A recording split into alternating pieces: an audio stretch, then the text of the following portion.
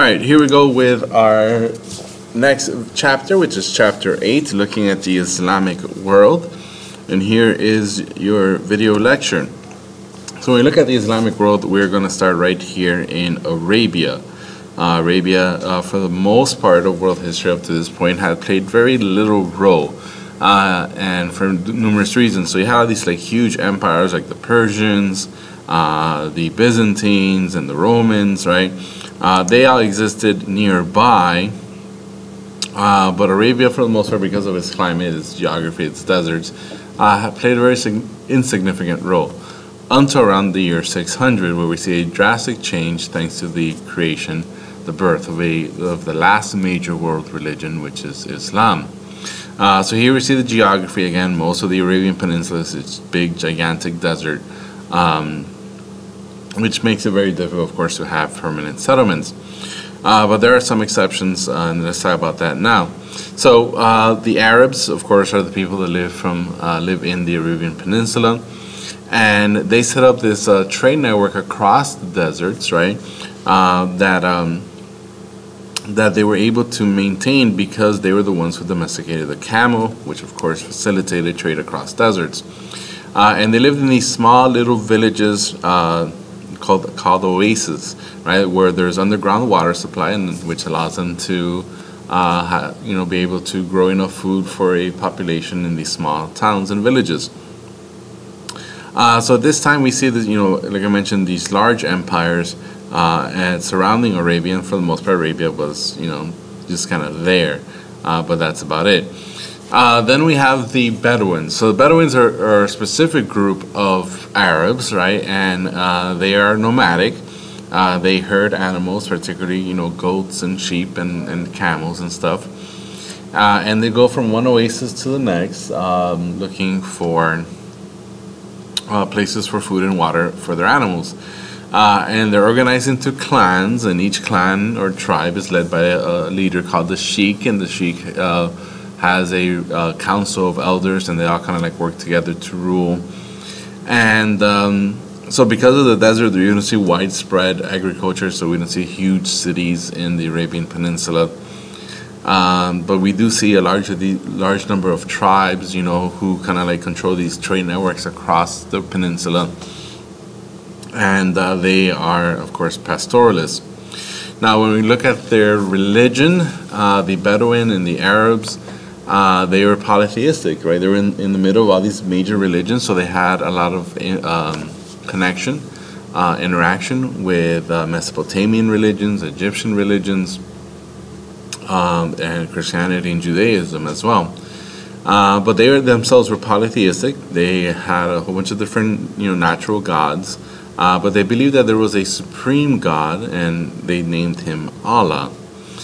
And they also practiced idolatry, which is the belief in praying to objects like little statues or paintings, and thinking that the God actually lived in these objects, or that the essence or the power of the gods lived in these objects. So they would pray to the objects, pray to the images, believing that they have a direct link with their gods. They also practiced polygamy, which was a common practice in this part of the world, where a man can have multiple wives, and this was a result of the constant warfare that the Bedouin tribes participated in. So because men were often being killed in raids and battles with one tribe versus another tribe, it would leave a lot of women and their children at a disadvantage. So it became common practice to have multiple wives, assuming of course you can support them, because there was more like an abundance of divorced or widowed women who needed some type of economic or political security. Also, when it comes to the religion, they don't have priests. So there isn't a single individual who claims to be directly connected to the gods. Everyone, they believe, had that same power, the same opportunity to connect with the gods. So again, we have the Persians on one side, the Byzantines on another side, and the Arabs right here in the middle. So Mecca, let's talk about Mecca. So this gigantic building you see here in the center of this mosque, this big temple, It is known as the Kaaba, and the Muslims, or before the Arabs before them, they believe that this was kind of like the holiest of holy sites, and that this is essentially where like the gods reside. So it's kind of like a Mount Olympus to the Greeks. The Kaaba was to the Arabs. So Mecca was the religious center of Arabia. It was also one of the economic trade centers as well. A lot of the trade routes passed through Mecca, and it had a large enough agricultural surplus to support a large city. So a lot of people will come in, a lot of merchants and travelers will come in, and they will pray to their many different gods.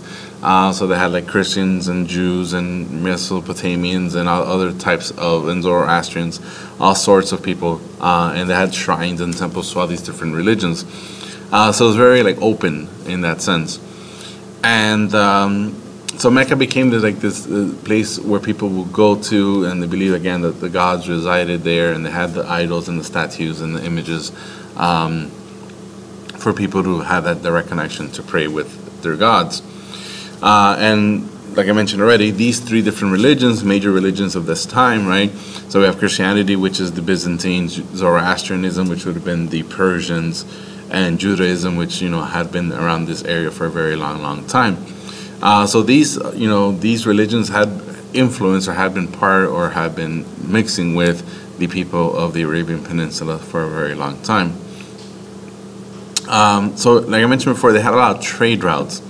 So with the collapse of the Roman Empire and one of the Persian empires, right, at the end of the classical era, we see that more and more overland across desert routes become more popular. So they had the sea routes of the Indian Ocean and the Mediterranean; those were still up and running. But we see an increased use of desert trade, which means that the Arabs will slowly become more important when it comes to world history, because they controlled these desert trades. So they, as the major empires, the Byzantines and the Sassanids, as they are fighting each other, that means other people need to pick up the slack when it comes to trade opportunities. And the Arabs are the ones who kind of take over that void, that absence left behind by conflicting the conflicting empires.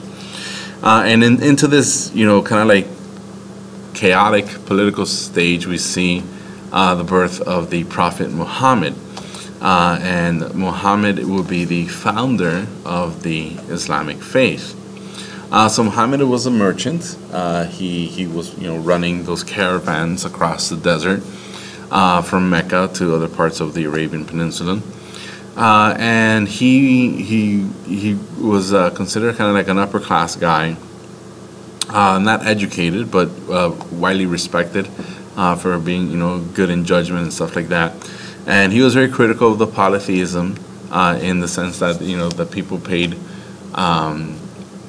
more attention to praying to the statues and taking care of each other. That the tribal loyalties, if you make one deal with one person, they'll betray you just because you're from a different tribe. And the greed that the merchants, of course, had, that they're willing to do horrible things to each other to take advantage of economic opportunities. So he was very critical of the Arab society and Bedouin society. And over time, he believed that he would be receiving messages, revelations from God, from what he called Allah. And he believed that an angel was speaking to him, and that the angel was speaking the word of God. And over time, he believed that he was the chosen prophet, the chosen messenger of God, the final one. And he claimed to be the continuity of the one singular God that we see in both Judaism and Christianity. So he began preaching and teaching people, what he thought was the word of God. And since he was illiterate, someone else had to write stuff for him. And eventually he starts gaining a small group of followers that became the first Muslims. So a Muslim is someone who follows the Islamic faith. And Islam basically means to submit. So they believe that a human needs to submit to the will of God. That basically, we're powerless towards God, and whatever God has planned for us, we need to submit and accept it and live with it. Within his lifetime, his disciples, his followers, wrote down his writings, and this became their holy book known as the Quran. And like I said, he's considered the final prophet.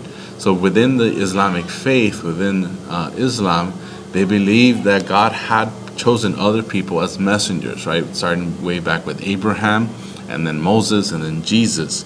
But they don't believe that any of these individuals are divine or the Son of God or, God himself. Neither is Muhammad. They're just humans, like special humans, chosen by God to be the messenger. So here we see a painting, an old Persian painting of Muhammad receiving the word of God through the angel Gabriel. And this is the Holy Quran, which is their holy book or their scripture. Islam means to submit to the will of God. And again, these are known as the Abrahamic faith, so the monotheistic